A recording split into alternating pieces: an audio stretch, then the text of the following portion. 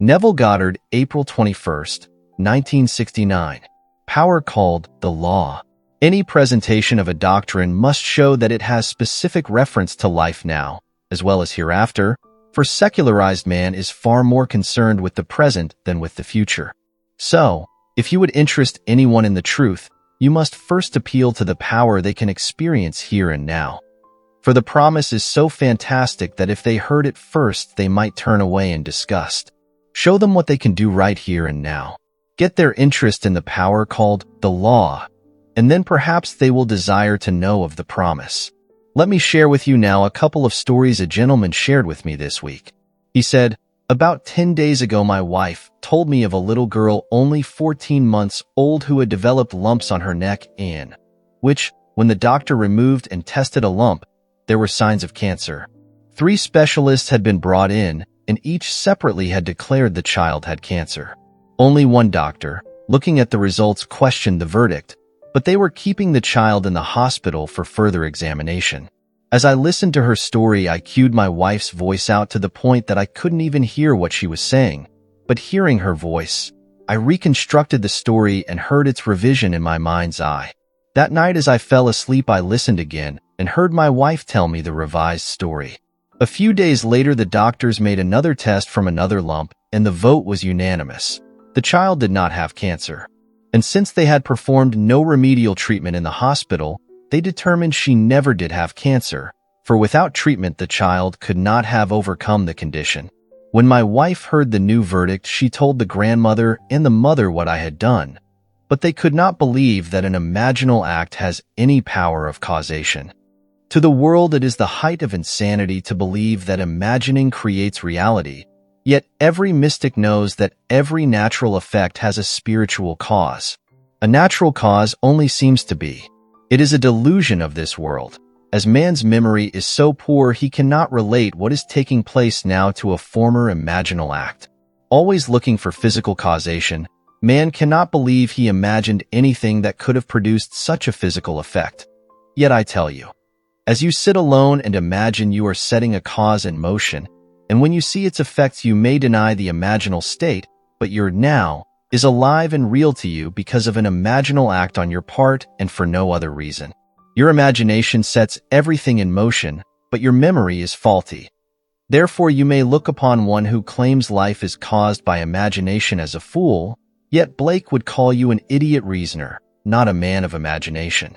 Now, my friend continued, saying, driving home from work the other night, I was thinking I could use a little more cash, as Uncle Sam would be making demands upon my income. Then I began to imagine lovely, green, crisp currency raining down on me. For about 1 minute I lost myself in a little shower of green currency. Then the traffic demanded my attention and I assumed my normal, alert state and forgot all about my imaginal act until the morning of the 15th of April. At that time my boss entered the office and said, "You will receive a 10% raise in salary retroactive to April 1st, and handed me a check. Now, let me warn you tonight. Wait until you get home to try it. It's much better to imagine the crisp currency falling on your bed than on the freeway. But do it, for I tell you everything is an imaginal act. There is no such thing as physical causation. It's all imaginal, but the world will not accept it.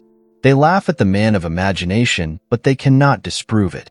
A man may physically strike another. That was the physical cause, while the blow he received was the effect. Therefore, the whole thing appeared to be constructed physically, but I ask you, what preceded the impulse to strike? That impulse was the unseen cause, which was an imaginal act. The world is brought into being by imagination and sustained by imagination. And when imagination no longer sustains it, it dissolves and leaves not a trace behind. One must approach the gospel on this level first. If one's interest is aroused on this level and it is proved to be true in the testing, then they may be interested in hearing about the promise. Now I go back to the little girl. Judged by human standards, the garment she wears is only 14 months old, but the wearer of that garment is as old as God himself, and God has no beginning and no end. He chose us in him, not when we came out from our mother's womb, but before the foundation of the world. Before physical creation, you and I were chosen in him for a purpose. For without purpose, what would anything matter if death was final? Many tyrants believe that, and with those kinds of thoughts, you cannot blame them for being a tyrant. If you believed death ended it all, you would no doubt do as they do. You would agree with Macbeth when Shakespeare had him say, "It is a tale told by an idiot, full of sound and fury, signifying nothing." That's what the world would have to be if there was no promise, no purpose or meaning behind it. But if you can get their interest in the law enough to test it, and it proves itself in performance, then you can tell them the greatest story in the world in the hope that they will believe or begin to believe it. Not a thing said of Jesus can be proved outwardly. He can only be known by the visionaries. While living in this mortal body and known only by the mask I wear, the incredible story called Jesus Christ has unfolded in me. I have taken you, my friends, into my confidence and shared my experiences with you in the hope that you will believe me. You see me as alive and well, yet I know what it is to be crucified, buried, and resurrected. While in my heavenly body, I chose one among you to give my immortal eyes that have been turned inward, not outward, that confirmation of my words may come from her. She has seen me nailed on a cross, which was burned to the ground, leaving golden, liquid light at its base, just as I told her it had happened to me. No one can persuade her that she did not have that experience, any more than someone could persuade me that I did not have the experience. Now this lady knows who Jesus is. Knowing me as a man with all of the weaknesses of the flesh and its limitations, she had gone beyond the mask through vision and seen who Jesus really is. He has made known unto me the mystery of his will according to his purpose, which he set forth in Christ as a plan for the fullness of time, that he may unite all things in him, things in heaven and things on earth. Jesus is God's plan of salvation, which is in you. That plan has erupted in me, and I have shared my experiences with you who come here, and also in my book, Resurrection. Now, only the visionary, only he who has the immortal eyes, will actually know who Jesus is, for he is from above and is not of this world at all. It was he who said, "You are from below and I am from above. You are of this world and I am not of this world." Yet, throughout history, man has been looking for Jesus in the Near East. Those who have not had the visions claim they know the spot where he was crucified and buried, the road he walked, and even claim to have a little piece of wood from the cross upon which he was nailed. They perpetuate a tradition, making void the word of God as told us in the 15th chapter of Matthew. Keeping the traditions of a physical Jesus alive, the truth has been made void, as Jesus is not a physical being but a pattern buried in everyone. When this pattern erupted in me, I was as surprised as anyone could be, and although I still remain in this weak little garment of flesh and continue to suffer through all the temptations of the world, I cannot deny my visions. Now I have given my immortal eyes to one who in turn gave them to another, who will in turn give them to another, that they may all become eyewitnesses, as Luke speaks of in the beginning of his story, saying, "Inasmuch as many have undertaken to compile a narrative of the things which have been accomplished among us, just as they were presented to us by those who from the beginning were eyewitnesses." Then he added this thought, "And ministers of the word, it seemed good to me also to write a narrative, most excellent Theophilus, concerning the things which have been accomplished among us." Luke was able to tell all who loved God, called Theophilus, the truth because of the eyewitnesses. But when the eyewitnesses depart this world, the ministers multiply. They are men without vision who never knew the one who, while walking in the flesh, gave his eyes to those who bore witness to his story. Having witnessed the drama as it unfolded within him, they depart this world and leave only the ministers of the word, who build organizations and make a little God out of the man who, while like all other men, experienced God's plan of salvation in him. They say nothing of the pattern's eruption, but only of the external man, when there is no external Jesus. You could look from now until the end of time and never find any convincing evidence of the historicity of one called Jesus, yet he is real. He is your true being, your hope of glory. Do you not realize that Jesus Christ is in you? Unless, of course, you fail to meet the test. Test him on his level. Test your creative power, called the law. Imitate my friend, and allow a gentle shower of currency to fall upon you. Believe you have received them, and you will. Then share your knowledge with others, and show them that Scripture has a specific reference to life. Now, do not start with the hereafter. You can tell them of the promise later. And remember, nothing is impossible to imagination, and the world is created in the imagination. As a reasoning being, you are not responsible to make anything happen. But as a man of imagination, you simply imagine it is. My friend knows nothing about cancer. If he saw a cancer cell under a microscope, he wouldn't recognize it. He is not a doctor and knows no more about the human body than I do. But he does know what his wife would tell him if the verdict was reversed and the child was well. When his wife told her friend of her husband's imaginal act, the friend, as the world, dismissed the idea, for she could not believe that causation was mental. To her, everything has a physical cause and must be cured physically, yet I tell you, life itself is an imaginal journey. My friend heard his wife tell him of the child, and then, knowing what he wanted to hear, he changed her words in his imagination. That is all he did. And those words could not return unto him void, but had to accomplish that which he purposed on the inside. He did nothing on the outside to bring it to pass. He simply remained faithful to his imaginal act, and it was fulfilled. I ask you to try it, and then turn to your neighbors and say, did it ever occur to you that your world is caused, not by the obvious, but by an unseen imaginal act? You may interest them that way, and if you do, ask them to try it. If they do, and it comes to pass, then you can present them with the promise. You can tell them how their weak little garment is transformed as they rise from the dead into life everlasting.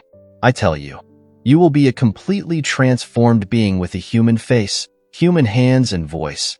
But the form you wear cannot be described other than light. The one thing that separates man from all other creation is his hand. The monkey doesn't have a hand. It cannot fashion, but with a hand you can become a builder. The first word in the name Yod, He, Vav, He means hand. It is the hand of the Creator that fashions. If you could not fashion a suit of clothes for your body, you would have to go nude. But given a hand, you can turn yourself into the Father's image, which is a fiery being that you will awaken and know yourself to be. The majority of the people you speak to will not listen to you. They would rather remain the same little being they know themselves to be, and to continue to wear a garment of flesh and blood which must be taken to the bathroom several times a day to perform its normal functions. Can you imagine the hell you would experience if restoration were perpetuated forever? But this is not the body you wear when you know yourself to be God. It is entirely different. It is a heavenly body, a body of fire and air that you are destined to awaken as, for that is the one body we will all know ourselves to be. But while you are here, don't neglect the law. Use it every moment of time. Nothing is beyond your ability to imagine it. You are not responsible for making it so. You simply imagine it is so and let it be so. That is how the world in which we live came into being. Before you judge me, I ask you to test my words. It would be foolish to pass judgment on something you haven't tested. I have known those who claim they do not like something even though they have never tried it, but I tell you, you can acquire a taste for anything. I remember the first time I had an oyster. I was about 11 years old when Mother and I visited the little island of St. Croix. In those days, there were no hotels, only rooming houses, and we all sat at the same common table. Everyone there spoke Danish, and I couldn't understand one word they were saying, so I watched and did as they were doing. On the plate before me sat a dish with 6 little things in shells placed on it. Since I had never seen anything like it before, I watched the hostess. She picked up a little fork, stuck it into one of the things, and as she placed it in her mouth, her face burst into a wonderful smile. Expecting the same thing, I picked up my fork, stuck it in the thing, and put it in my mouth. Well, it wouldn't go down and I couldn't spit it out. Paralyzed, I realized that if I died in the attempt, I had to swallow that thing. And when I did, I looked down and turned green as I realized I had 5 more to go. But I did it, and now I love oysters in any form. So I say, you can acquire a taste for anything in this world as well as the heavenly world. Start with the law. learn how it works, and after proving it in performance, you may desire to discover who Jesus really is. You may have been taught that a woman called Mary was impregnated by God and brought forth a physical son who was named Jesus. Yet I tell you, I am a normal person, not formally educated, married, once divorced, with 2 children, but I have experienced everything said of Jesus Christ in the gospel, and I gave my immortal eyes to a friend who married twice, with children from 2 different men, that she may see me hanging on a cross which was set aflame and reduced to molten, golden liquid light. Seeing the body that sleeps on the bed placed on a pallet, and then on a cross, she has seen the body I wear at night, and now knows who Jesus really is. No, he is not the little garment of flesh you wear, but an eternal pattern of redemption who sleeps in it. He awoke in a garment the world knows as Neville. Having awakened, I know I am he who became humanity that humanity may become God. God now sleeps in you. He will awake and you will experience the identical drama as recorded in the Gospels by one called Jesus Christ. For there is no other and there never will be another being. Those who have been enriched by the law you have taught them may turn from you, because it takes quite a while for traditions to die, as told us in the 15th chapter of the book of Matthew. For the sake of your traditions you have made void the word of God, keeping traditions alive by wearing all these silly little red and purple robes on the outside. The unthinking millions consider themselves blessed if, as he walks by, they touch his garment, or attend a service where the Great One is conducting Mass. But because of those traditional beliefs, the Word of God is made void. I am telling you what I know from experience. Take me seriously, because I must soon depart, and those of you with the incurrent eyes will see as I have told you that you would. Then you will depart to leave behind only the ministers, who will turn my experiences into their institutional concept and once again void the Word of God. Tonight use the law and prove its power by becoming the man you imagine yourself to be. But don't forget the promise. For without the promise, what would it matter if you own the earth? I recently read the book Stalin's daughter wrote about her father. In it, she told of being present when he died. She said that he was paralyzed on one side, his brain was gone, and he was physically blind. Yet he saw something that caused him to raise his good hand and motion with it as an expression of extreme hate covered his face. It was as though he were defying the devil himself who stood before him. He could have seen a composite picture of the 20 million lives he destroyed, personified as one man, causing his little hand to be raised in defiance as he departed. He didn't believe in life hereafter. He didn't believe he would be restored to life. Therefore, he felt free to do everything and anything he wanted to. Standing on the balcony watching thousands cheer him, he would say, "Fools." He saw them as the chaff of life. Yet today these trivial people balloon Stalin as an important figure in history. But he has to face himself now. No longer playing the part of Stalin, the same being is now a young man, healthy and strong, continuing his life, doing something that is consistent with his life to bring out that plan of salvation called Jesus, which, hidden in him, he denied while he was here. I ask you to use this power called the law. Simply determine what you want and imagine a scene which would imply you have realized it. Enter into the spirit of the scene. Participate in it by giving it sensory vividness. Then relax as you feel its reality. Don't consider the means. Know your desire is already an accomplished fact, and you are now reveling in it. Then have faith, for faith is loyalty to your unseen reality. Your imaginal act, although unseen, is reality, for God did it. If I asked you who is imagining it, you would respond, "I am," and that is God's name forever and forever. Learn to live in your imagination morning, noon, and night. This gentleman whose experiences I shared with you tonight told me that when he first heard me, he thought I was crazy, but he tried it, and although it didn't make sense, it worked. I know the law and the promise do not make sense from a worldly point of view, yet I tell you, there is a plan of redemption buried in you which will erupt in the fullness of time, and you will experience all that is said of a man called Jesus in Scripture. Then you will know he was never a physical being, but the name of a plan. Jesus is Jehovah, who is your own wonderful I am. The root of the Greek word translated gather in the expression used in the first chapter of Ephesians is head. That is where we will all gather together, for that is where we were all crucified and buried. And it is from the head that we resurrect. Returning from this external world, we gather all together into the one state which is in the head. James Dean once said, "The creator of this infinite unity resembles an infinite brain, and we but brain cells in the mind of the dreamer." And now the brain cell is expanding within the one brain. Now let us go into the silence.